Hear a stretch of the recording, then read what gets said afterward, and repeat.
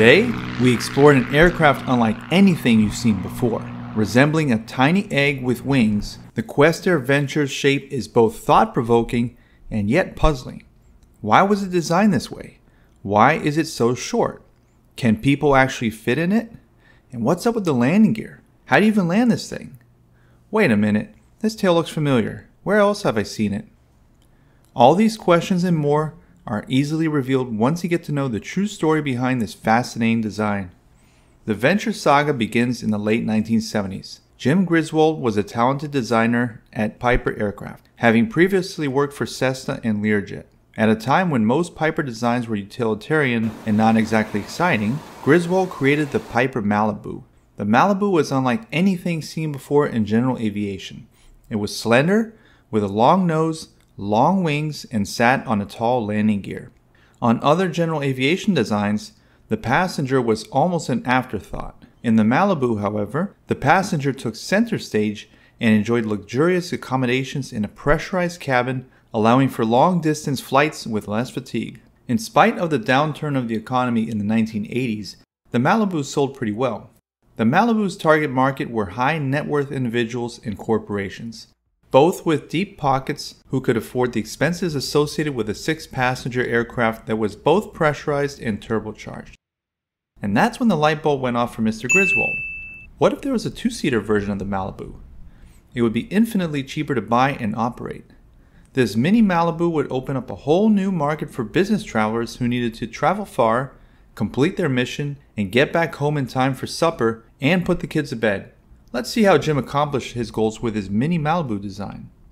Along with his Piper colleague Ed McDonough, Jim rounded up a few investors and set up a new company named Questair, settling in Greensboro, North Carolina. Their new aircraft was to be named the Venture.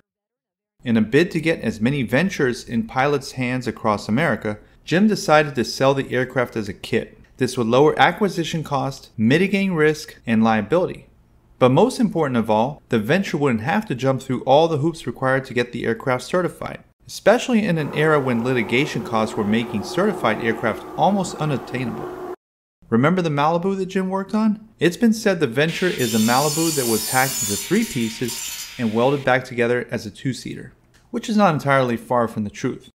There are many little reminders of the Malibu's heritage built into the Venture. The wings and tail, for example, are scaled-down versions of the Malibus and use practically the same airfoil. Its long nose houses a Continental IO 550 with no turbocharging. Because of its short stance above the ground, it uses a short prop with very thick blades, allowing it to absorb all the horsepower and maximize thrust. Designed entirely using groundbreaking computer-based technology, also known as CAD-CAM, the Venture was built for maximum efficiency and little weight. At the time, the Questair was competing for market share with 2 other fast home builds, the Lancer and Glassair. Unlike those designs which embraced fiberglass technology, Jim and his team stuck to what they knew best and built the Venture out of traditional aluminum instead. The Venture's rounded fuselage is intricately sculpted and flush riveted, revealing a perfectly smooth skin that rivals any aircraft with a composite fuselage. And this is where we begin to understand why the Venture looks the way it does. For starters, the landing gear on most high-performance aircraft are stowed away inside the wings, which require a thicker wing area and therefore more drag. In order to minimize drag, Jim opted to keep the wings razor thin, so instead the Venture tucks the gears away inside the fuselage, not unlike a Cessna 210 or an F-16 for that matter. Need to slow the Venture down in a hurry? Not a problem, just slow down to 170 knots, drop the landing gear, and watch it come down at 3,000 feet per minute like an anvil. Because the Venture is very small to begin with, the wheels are proportionally tiny as well, making ground operations a bit interesting. But more on that later. What about the Venture's egg shape? How can a plane that's so short even fly? Well, notice how both wings and tail are very long and narrow. This is called a high aspect ratio wing and works perfectly well for high performance missions. The distance between the wing and tail is in perfect harmony, which means it's just as stable as its competitors, or any plane for that matter. Jim Griswold literally did away with as much fuselage as possible, leaving only as much room as necessary for the cockpit and tail surfaces, and thus creating one of the lowest drag designs ever built.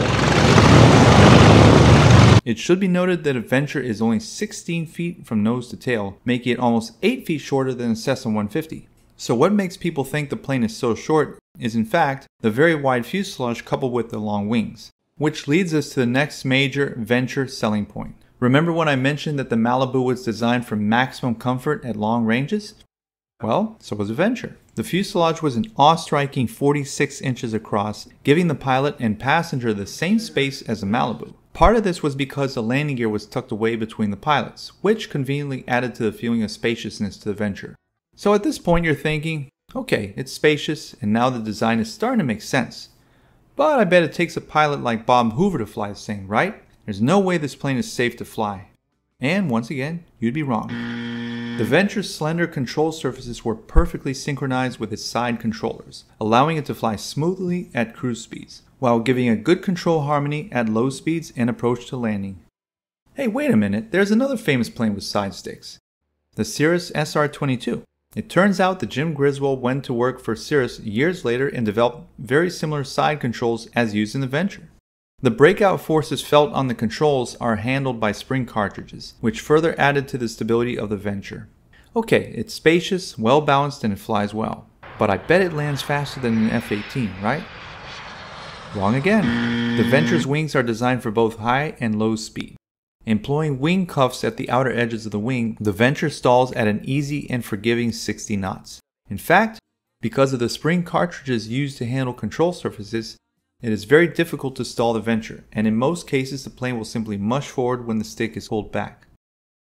So now you're probably wondering, how fast is this tiny plane? I'm glad you asked.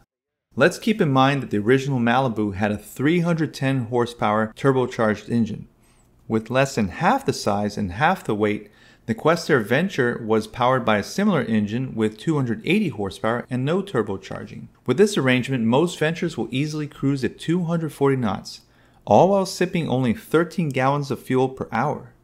To put this in perspective, your average Beechcraft Bonanza will burn about the same amount of fuel, but fly at 160 knots. I know it's an apples to oranges comparison, but still.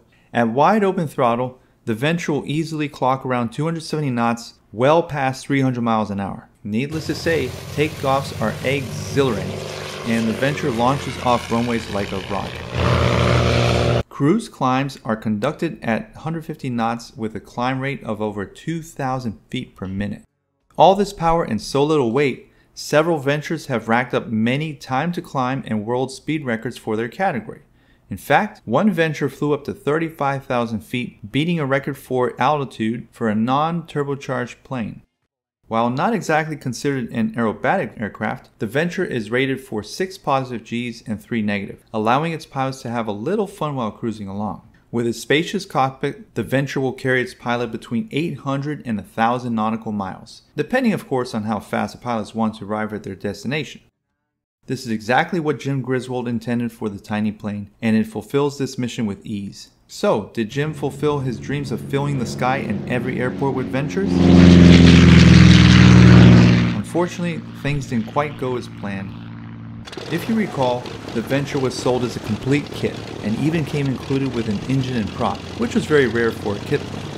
At the time, the kit sold for about $60,000, which was actually a good price considering it included a brand new Continental IO 550. Jim estimated your average pilot could screw together a Venture in about 2,000 hours.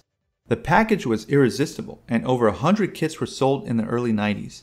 What new Venture owners didn't realize was the insane amount of time and dedication required to piece the aircraft together. After spending thousands of hours, many Venture kits were sold off in frustration. For those few who made it to the finish line, they had invested around 5,000 hours and up to 10 years in building their aircraft. Many began to realize why it was named the Venture. Unfortunately, the long build time wasn't the only factor in the small Venture fleet size. Recall that tiny landing gear bolted to the bottom of the plane? It was a source of many headaches for new Venture pilots. The tiny nose wheel was commanded with a highly unique system which essentially allowed you to either turn the aircraft or use the brakes, but not both at the same time.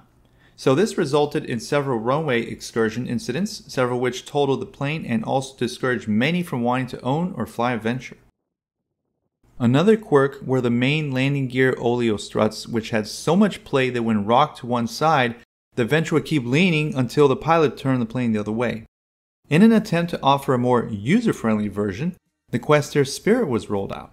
This one was powered by Continental with 210 horsepower, but most notable of all were the fixed landing gear. The Spirit did not sell quite as good as the Venture, which made it clear what pilots really wanted. Over the years, Venture owners have made modifications which improved handling and usability, but as a company, Venture never really bounced back, and eventually kits were no longer being produced. However, Questair LLC in Bolton, Mississippi carries parts and supports the current fleet of Ventures. A real shame, as its small group of owners is very passionate about the Venture. The Venture can stall at only 60 knots while cruising at 240 knots, meaning it has an enviable 1 to 4 performance envelope. A few Ventures wound up in the Reno, Nevada air races. A prime example belonged to Mite Dacey. Modified to produce around 700 horsepower, Mite won several races in its category. No doubt that competitors were dumbfounded by the little egg speeding past them at over 400 miles per hour. Between 20 to 30 Ventures and Spirits remain in airworthy condition. As a tight-knit group, Venture owners across the country hang out together for the occasional fly-in. Considering how fast the plane goes and how far it can fly, not a tall order at all. Are you interested in owning a Venture? Kits are no longer available, however Ventures can be found from time to time on the used market.